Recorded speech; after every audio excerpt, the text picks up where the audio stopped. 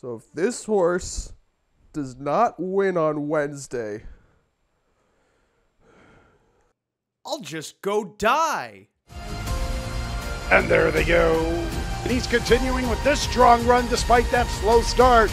Comedic timing, tends to his business and hangs on.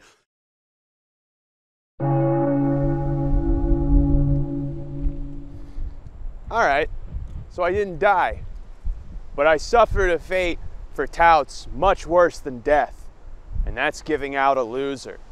So, in order to try and correct that track at this track and keep me from being under one of these rocks, we're gonna try the 8 Say Cheese in the 5th race at Turfway for Wednesday night.